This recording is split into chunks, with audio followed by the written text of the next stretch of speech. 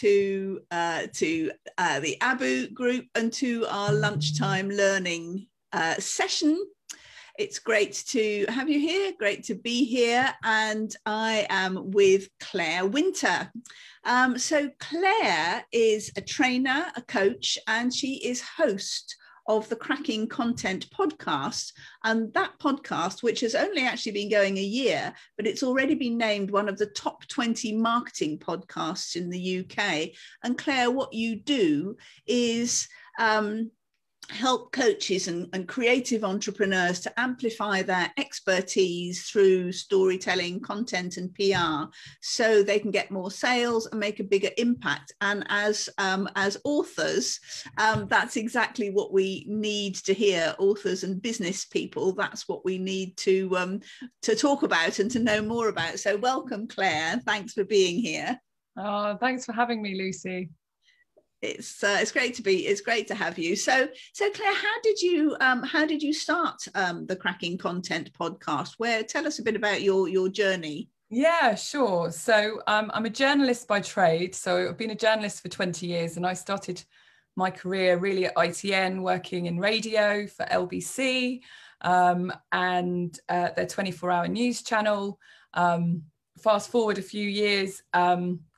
I worked in breakfast TV at Osterley, so it was with Sky and Princess Productions as well. And then I had my first daughter and got the opportunity to buy a magazine. And I'd already been working in local government, creating their external and internal publications. So I had a go at designing magazines. And so I became the editor and owner of a magazine for 8 years. So I've So we ran a website and social media channels when you could get a lot of Facebook likes without paying for advertising. Imagine that.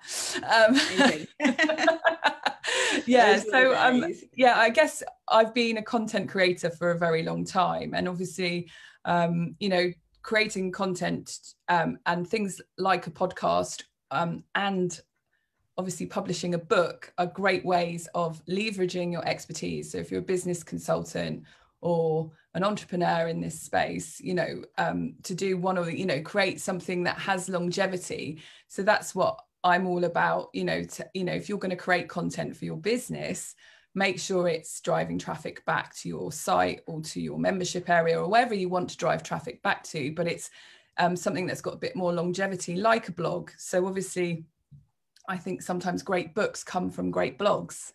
Yes, and or the other way around. I mean, exactly. It's a kind of virtuous circle, isn't it? I mean, and again, each is the other. Exactly. So you could write a great book and then release excerpts of the chapter and vice versa. So for me, I'm always thinking about what core content can you create for your business? Where are you driving that traffic to? So if I've written a blog about 10 amazing content ideas, it will also become a podcast episode. It will also be a Facebook Live. So I like writing, so my content will always start with a written piece, and then I think you use social media to amplify it. So that's my, and then you're driving traffic back to where you want to drive traffic to. So it's and we were talking about this off camera, weren't we? Where I was saying, sometimes people write a great blog or publish a great podcast, but they don't reshare it. And the same goes for press coverage. If you've been featured in the Daily Mail or had your business mentioned in the Independent, reshare it. Keep it in your content schedule. Make sure you've got a press page. Make the most out of the coverage that you've received as well. Right. So I'm completely guilty of that. So I think, if something nice happens, or like I, do a podcast episode or get some coverage somewhere, I think, okay, I'll share it, maybe I'll share it on Facebook and Instagram and maybe Twitter and maybe LinkedIn. And then I think, right, that's it. I've told everybody. I don't want, I can't tell them again. Yeah, but think really about bored. Your audience, that one, you get new people linking in with you or signing up to your blog and things like that all the time. So to remind them, hey, Throwback Thursday, remember when we got featured in the Mail a year ago? Always open to be doing press you know, right, that kind of thing. So I think it is resharing. Like the first blog I ever wrote for my business, so I launched my current business 4 years ago, and it was how to survive working from home. I mean, who knew 18 months that's very, everyone's working from home, but I've been, and I work from what I call the shed quarters, and it's had loads of press coverage because home working was actually quite novel. I mean, now it's everyone's doing it, but a lot of people still aspire to have an office space in their garden. Absolutely. Or somewhere to work from. Yeah, completely. So let's start at the beginning of this cycle of producing great content for getting noticed, for the media, whatever. So where do you start? Where's the best place to start with creating something that really is going to be a piece of great content? Yeah, well, I think it is about your story, and obviously I'm sure that that's something you cover in your sort of book building courses and all of that stuff, but it's what's unique about you and your business. How are you different from everyone else? What stories can you tell to illustrate that? What do you stand for? What do you stand against? What's your why? Why did you set up your business? Are there stories that you can tell around that? And some of the stories I really enjoy from sort of big entrepreneurs are the mistakes they've made along the way. When people share that it hasn't just been a trajectory like this, is actually being like this, it's really nice to hear that even people who are very successful have made a lot of mistakes on the way. Absolutely. Well, yeah, no, that's really interesting that you say that, because that's something I also tell people when they are writing their book, to put elements of their own story, business journey, personal story, whatever's relevant through the book, and don't just sort of fixate on the successes, because when people are going to, especially your ideal clients, are going to engage with where you were in the same place that they are now, which is needing help.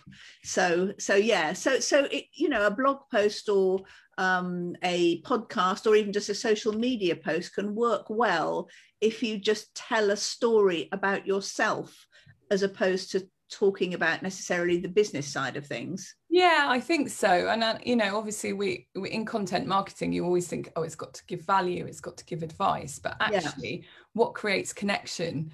We've been telling stories around campfires for thousands of years.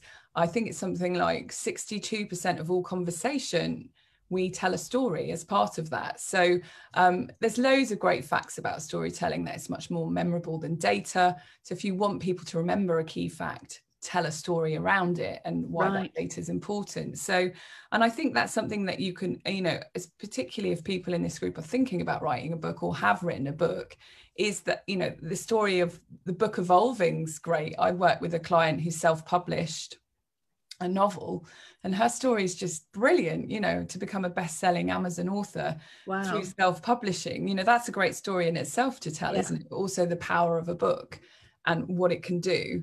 And then someone bought the Audible rights, the audio rights she's getting paid for from a proper publisher. So, there's great stories people can tell, around the work that they do. So, and for me, it's like, because I've got my journo hat on, if you're creating great content on your website and putting out great content, when I go out on Twitter and say, I'm looking for an expert, a child psychologist to talk about going back to school or something like that, with hashtag journo requests, you'll get like 10 or 20 people saying, oh, I can help. And then you'll go and check out their website and their social channels. So it's, and then you're like, oh, they've been in the press before, tick. Oh, they've written a great blog, tick. So it's like all of those things. A lot of people, I think they go for one or the other. And for me, great content goes hand in hand with great PR, that if it's about how you're represented online fully. And obviously as authors of a book, that's something that you can be, utilizing as well. Yeah, absolutely. So, I mean, the other thing I always tell people to put into their books are case studies of their work with their own clients. So transformations they've made in other people's lives or businesses, but tell those as stories too. Do those work as good content? Yeah, exactly. And I think that's what I love, is that, you could map out a year's worth of content, including case studies, your signature kind of system, and the content you're creating in 12 months would make a book, wouldn't it? If you're interviewing your clients, and then that can make up your book. I think that's a great, one way of doing it. So, and I guess you don't release all of it, and then the trail is get on the wait list for my book to find out more. So yeah, I definitely think case studies are great. I think testimonials work really well. Video testimonial works really well. I've interviewed clients on my podcast. That works really well because it's real to people. Right. So Michaela says, quite rightly, quite often it's the more personal posts that generate the most interaction. And that's really true. I mean, I noticed that. I tend not to be incredibly personal in my social media, but when I am, I think, why don't I do this more often? Because I get much more traction. Yeah. And I just saw one of your lovely dogs behind you. And if you shared a picture of him, you'd get loads of traction. I do occasionally, or my chickens, I sometimes do. Yeah, but people, I call them like the water cooler moments that we are all missing right now, right? So I used to do, although I work, I've got, a virtual team, and we used to be able to meet in person. Actually my VA's in near Norfolk, so the likelihood of that happening is, so we're meeting virtually, but having those water cooler moments are like, what are you doing at the weekend, or show us your pets, and what do you think about this, what you're watching on Netflix. People are like, what's the point in doing that? But it's because you're engaging and connecting and having real conversations with people. And obviously you can introduce, have you ever thought about writing a book, what would you write about? Those sorts of things people love to talk about. Right. No, that's interesting. And Michaela also says, I recognize your background, Claire. I think I've watched at least one of your videos before. Oh, good. So good. so actually that's a kind of personalization thing too, but in video as well, isn't there? You don't, I mean, having I know quite a few people have the kind of virtual backgrounds, but in terms of creating content through videos, that actually is quite impersonal, isn't it? It's you refusing to show what you're, the mess behind you. Well, exactly. Yes. I mean, I think this new hybrid way of working means that some people still haven't got established office space. I mean, certainly at the beginning of lockdown, my husband sort of plonked himself next to me with his computer, and then we were both on like 3 or 4 Zoom calls a day, and we both were like, well, this isn't going to work. I'm like, no, quite. I was here first. But I do know women that did give up their office spaces, but for husbands or partners that that needed privacy for their calls, or there's lots of different demands, aren't there? So a lot of people had to have still doing a lot of jiggling around in their houses so they can work. No, indeed. No, it's just a very interesting sort of that the personal stuff is what you would call really strong copy, and it takes all kind of forms, really. Definitely. I mean, I still think the values driven stuff, or advice and things like that, so people know that you're really good at what you do. And like you say, I mean, like a book or a podcast or anything like that, or a blog, it's just great bits of content to refer people back to. It's places where you can embed a lead magnet so you can grow your email list. And I'm a massive fan of creating content continually for a website, because you own it. You can drive traffic back to it. The more you blog, if you guest blog, and that's part of the pitching to the press strategy, is also looking at niche, other niches that you can write for. So like I've commented and written for photographers, because obviously photos, and we're not in conflict. I quite often refer this particular photographer. She takes my pictures. Often my clients are like, I'm refreshing my website. Where did you get your pictures done? So that works really well. So if you go for someone who complements what you do and guest blog for them, that also helps. So that's another strategy. It's not just about mainstream media anymore. We're all content creators. We're all broadcasters. So, if you've got, I've had all sorts of people pitch to be on my podcast, and, it's getting those pitches right. Someone called me Brenda the other day, and I'm like, well, yeah, and it doesn't take very long. Done your research well, and no one likes to be called the wrong name. And that's one thing I would say, it's much better to be intentional, like the same, you know, I'd say the same for content in your pitching that you do to the press, is that you identify who your ideal client, what they listen to, watch, read. Ask them if you don't know, if you've got an engaged audience. Sometimes people don't, but you know, what podcasts are you listening to, what content do you like reading, and you know, what media do you read. You might be surprised. Like, I was working with someone and she works with female leaders, and they were so busy they didn't really consume mainstream media. They said their favorite medium was podcasts, because they could listen on the way to work, listen when they were doing the school run or whatever they were doing, or at the gym. They liked multitasking. So podcasts was her strategy, because she's like, well, that's what they listen to, that's what I'm going to go for. So again, I think it's thinking about who you're trying to attract. So there's one level of, if I'm featured in the Independent or you know, the Daily Telegraph, you get those badges of trust on your website. You'll see entrepreneurs have, you know, featured in Forbes, featured here. So that's an elevation exercise. It's not necessarily where your ideal client is. I mean, so many people, you know, love them or loathe them. A lot of people read the Mail online, you know, so if you get featured in there for the right reasons, you know, you're gonna get a lot of eyes on your content and your business. So and that's one way. And then the other way is that those more niche publications or other entrepreneurs' websites where you could blog for them will help your domain authority, so where you're found in organic search, but also create sort of connections in their communities. So there's lots and lots of different ways now, because we've got influencers and also entrepreneurs who themselves are kind of like influencers in the online space. Yeah, definitely. So if you were going to say you had an ambition to get featured, let's say on Forbes, what would your strategy be? How would you approach them? What would the best kind of story be? How would you craft that story? What do you need to? Well, I'm not going to take credit for this, because I was on a panel with a Sky producer, and he came up with a brilliant thing. He said, "Has it got an ST in it?" And it was on Clubhouse. Everyone's like, and it's like, is it a first, a shortest, a longest, and so on. He said, you know, visually, because obviously it's TV, but that's, you know, is it the first of its kind? Is it, you know, and so on. So that's going to help. Is it completely new? Sometimes having a celebrity involved is useful. You know, is it a unique angle? Is it something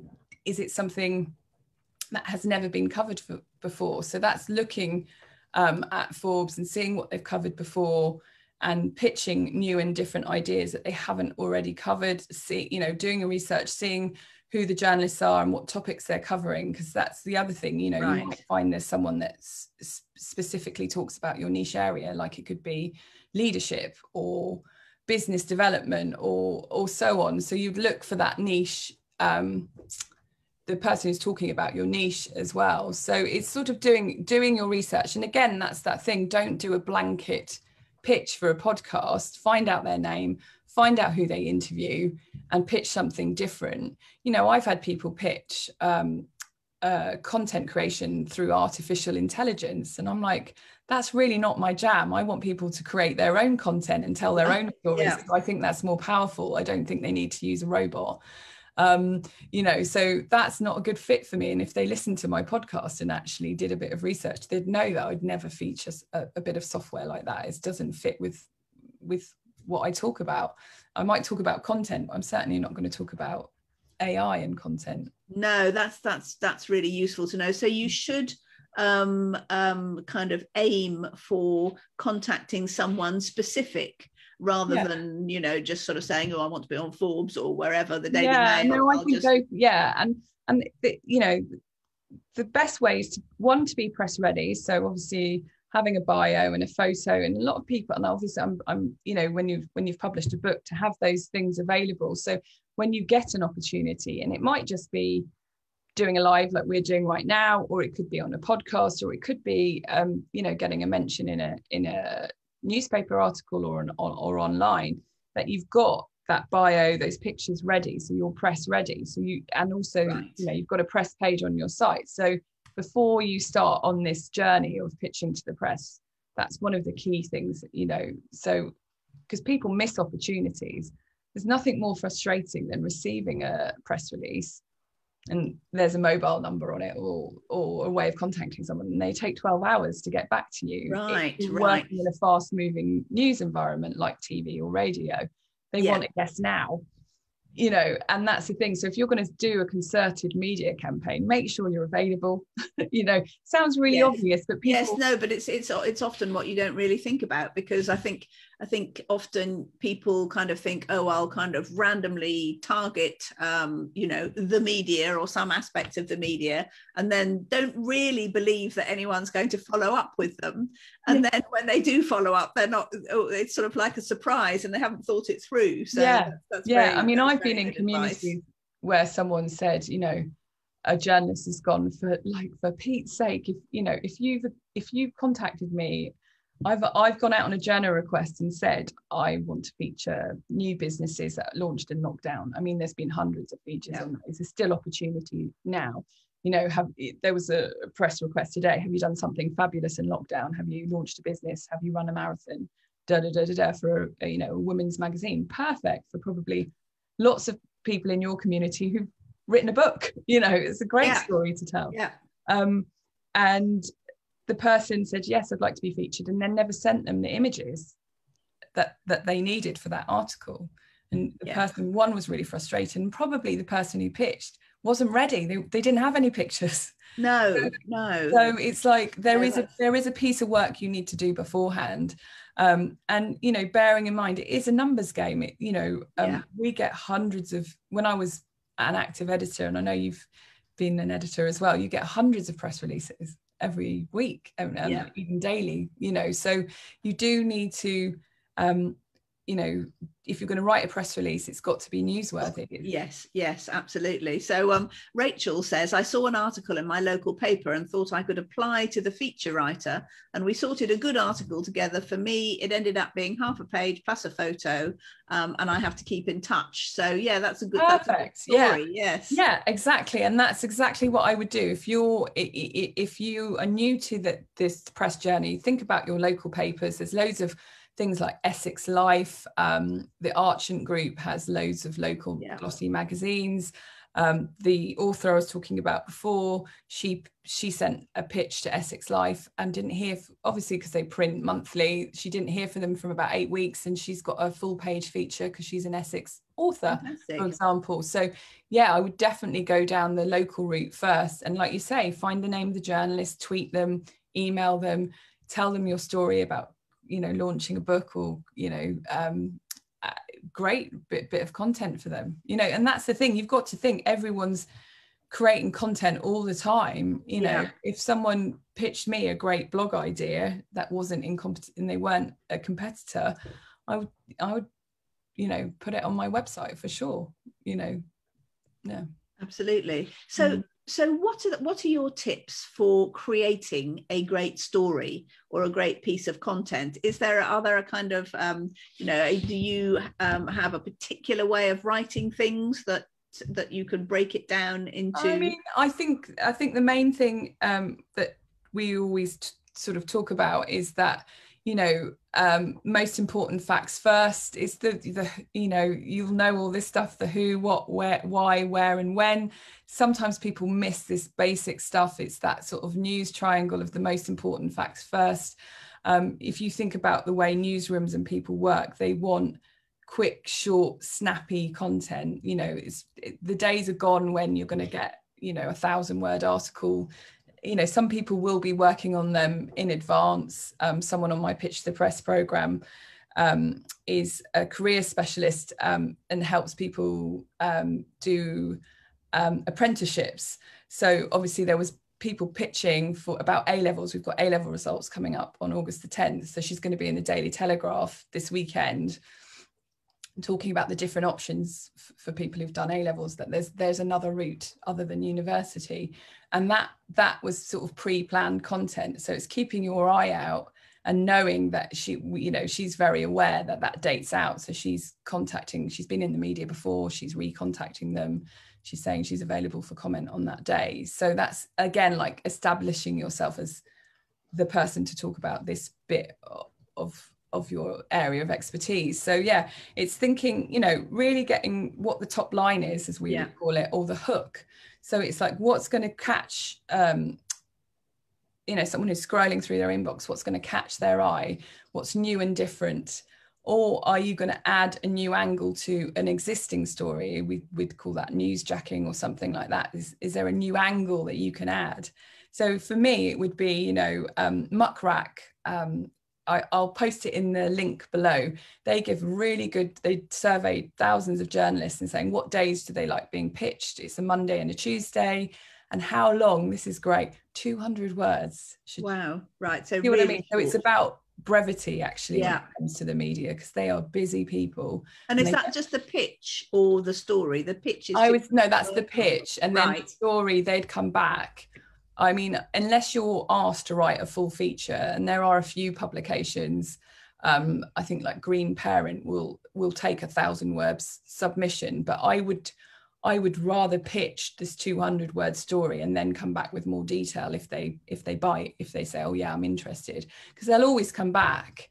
You can always, you know, say I'm available for interview, or if you want, you know, if you're a product-based business, you might have journals or something attached to what you're doing. If you're in this group, you know, if you want to review it or interview me, I'm available. So yeah, I think it is brevity, and again with press releases, keep them to 1 page if you can. Right. Yeah. Right. 2 them at the most. Yeah. So I've always heard that you should write your press release for a journalist as if it was a ready for press article. So you know, give them everything they need so they don't have to do too much work. Is that so? Is that right? Do you think? Yeah. Again, yeah, you would do like the intro paragraph with the top line, the news piece. You'd include a quote, and again, you know, the 2 or 3 main points that of your story, and then underneath you'd have background and info and say that you're available, there's images available, you're available for interviews. So you know, they might just lift that copy and tweak it, or they will come back to you if they want to do something, you know, if they actually want to interview you in person or go further with it. But yeah, definitely make it press ready. Right.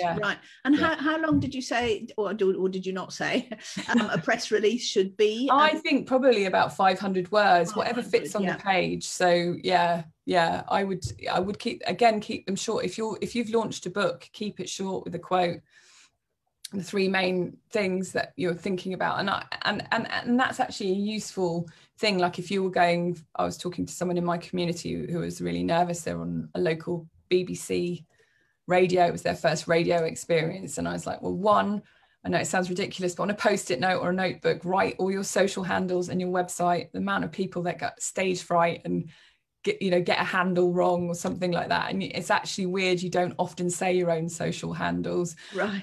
So make sure you've written them down and have 3 stories to tell. So that's a really good tip. 3 stories, and about a sort of covering different things, or like definitely stories, or what would you? Well, like an origin story is quite good. Like we've talked about my background, a client story, and maybe just maybe something fun or interesting that's, you know, relevant to your business, but not salesy. Right. So it's being able to throw in, talk about something in an authentic way and showing the value that you can offer people without sounding like you're pushing your product or book. Yes, that's really important, isn't it? Not to be seen as pitching for business when you're just telling the story. Exactly the same as in a book. A book is not a marketing brochure, so you don't pitch for business in your book. You just tell good stories and let people know how good you are. So Rachel's saying 3 stories, excellent idea, good tip. And Michaela said, this is so useful, pitch on Monday or Tuesday with 200 words. Michaela also says, this is a good question, if you could get a quote from someone influential or well-known to include in a press release, would that be a useful thing to do? Yeah, definitely. I think if you got someone of influence, like reviewing your book, for example, definitely include that. Right. Endorsed by you could getting a celebrity endorsement, or if you got you know, James Clear, or, you know, whoever, you know, someone that you really admire, to say your book's excellent. Definitely include that.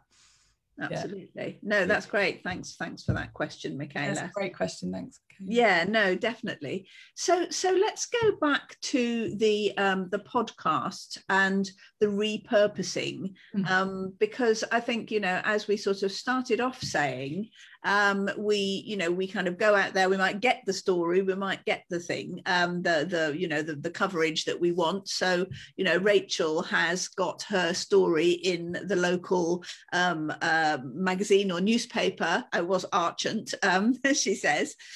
So what should she now do about it if she wants to kind of amplify that? Should she keep posting that on social media? Yeah, definitely. Now, you do need to be careful. Archant are covered by the NLA, which is copyright. So you can't show screenshots of articles that you've been in unless you have explicit permission.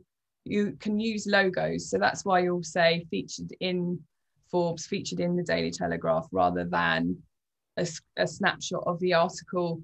Some people will give you permission, but to be on the safe side, just share links. So on your press page, there should be a digital link to your article, Rachel's article, and that's what she can say featured in whatever the local name is, and use their logo, but she can't pull out copy. Okay, no, that's also really good advice, Claire. Thank you. A lot of people, I see them do it all the time, and I think, gosh, there was a famous case of a small business that, you know, was featured in OK magazine.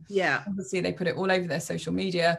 They I think they put it on their website, and they did get sued. It's a bit like car clamping, you know, when like no one will actually, it's not the actual organization that's clamping you. It's the same with the NL, you know, it's a separate organization that will go after you for the breach of copyright. So to be on the safe side, I've seen people like hold a magazine and say, I'm in it. You probably could just about get away with that. But, you know, it's actually just showing the logo, and the digital link you're allowed to share. So, if it's online, you don't take a screenshot of it, you put the link in. No, I mean, like, you know, the Families magazines, that my old magazine that I owned and I still write for, we're not covered under the NLA. So you could, you know, we often share PDFs of articles to people, and they're allowed to share them. So again, it's always worth checking. You can check on the NLA website if they're covered. Just what's the NLA? What does NLA stand for? That's a really good question. I thought, she's going to ask me. Sorry. No, it's fine. I actually can't remember off the top of my head. But again, I will share a link. Try and Google it. You've caught me out today. I'm sorry, Claire. That's right. I'm desperately Googling it, but it's something. NLA Media Access. It doesn't actually say, funnily enough. I don't know if it does. NLA Media Access. Doesn't say what it stands for. It's got to be something like licensing agency. I don't know what the N is, but no, but anyway, I will share. I will share. What did I say? I was going to share the muck rack one, and I'll write a note, and then the NLA one. Oh right, yes. No, I mean, if you would come back and put that in the comments. So happy to. They're all things, but you know, I think the main thing is understanding that content is everywhere. To stand out, you know, it's a noisy world out there, so you've got to have a strong story, and it could often be your personal story, and then you weave in what you do as a business owner. So you might have done something incredible, swum the channel, climbed a mountain, raised a lot of money for charity. You know, they are all sort of stories that people are interested in hearing, and you can also weave in a story about your business. Like someone I work with, it was a woman, I think it was Women magazine, said, have you done something fabulous when you're 50? So she'd done aerial arts, some circus performing. So she had a fab picture of herself, you know, in a hoop. But she's also launched a brilliant business. So she talked about that, but also got a massive chunk about her business. So it's also being creative and being adventurous in your pitching. Right. So but lead with the personal story. And because that's what we're interested in as humans and as journalists. We're not that interested in, you know, new hires or even new products unless there's a story told with, you know, with it, I think. No, exactly. And as I've sort of said I think probably before, business owner writes book is not a story that's going to capture any journalistic imaginations. You've got to kind of, the book itself, business owner swims channel and writes book is better. Yes. Yeah. Or something like that. Yes, exactly. Yeah, no, that's really Claire, that's incredibly helpful and useful. This has been a really great conversation. So have you got any kind of like 3 last tips for people trying to get press coverage, PR, or media coverage? And it doesn't have to be the media in the kind of classic sense, does it? I mean, being on people's podcasts, being talking in a Facebook group, it also is good coverage. Yeah, I mean, that was one of my growth. I think in 2019, I did a guest expert slot probably once a week.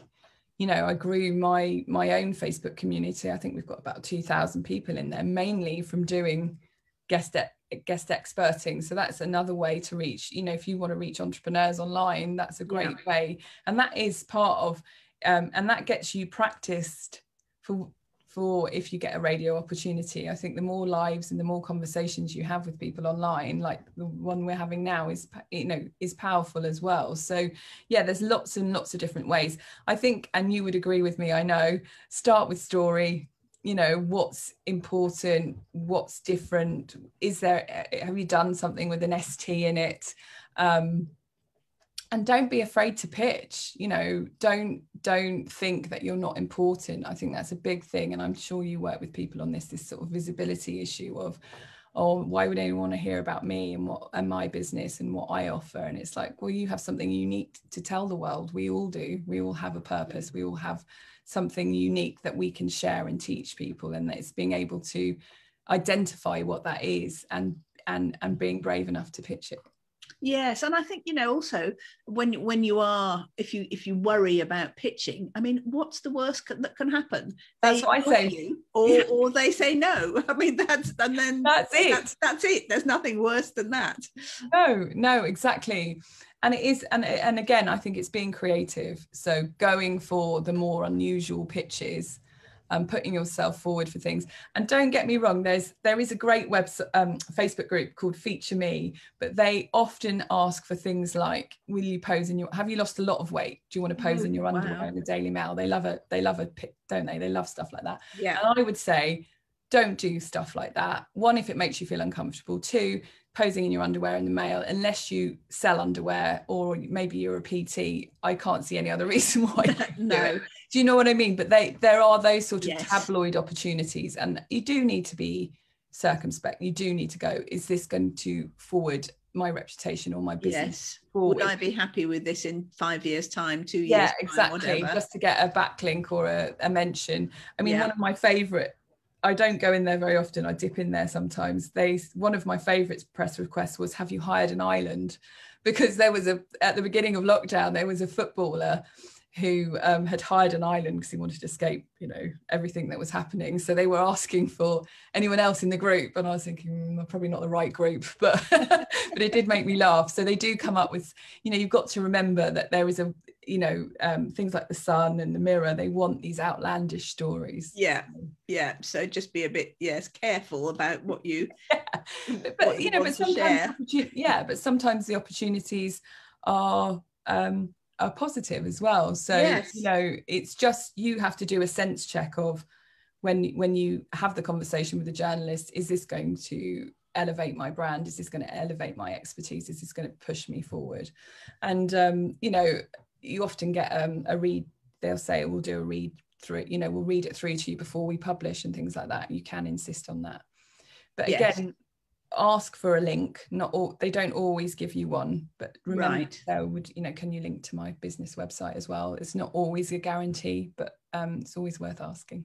Yes, right. Yes, no, absolutely. That's brilliant, Claire. So Claire, where can people find your podcast? It is simply the Cracking Content Podcast. It is, yes. So iTunes, Spotify, you can, it's on my website as well, which is clairewinter.info. So yeah, come and check it out. I'd love people to listen to it.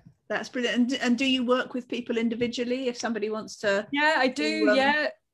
I do content planning sessions and also pitching to the press. So getting people press ready, writing their bios, fantastic, helping them start a press list and figure out who they want to target. Yes. Oh gosh, the press list, that's yet another story, isn't it? Yes. We who could. Do you actually want to go for, and what? Yes. Yeah. No, that's a whole. Yes. No, I can see that's an incredibly valuable service.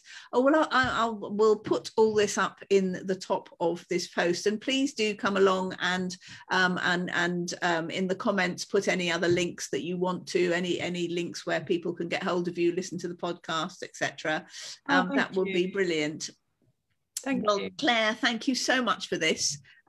People have obviously been listening avidly and saying, oh, good tip, that's great. So thank you so much for this.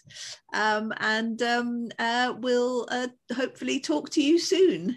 Yeah, thank you, Lucy.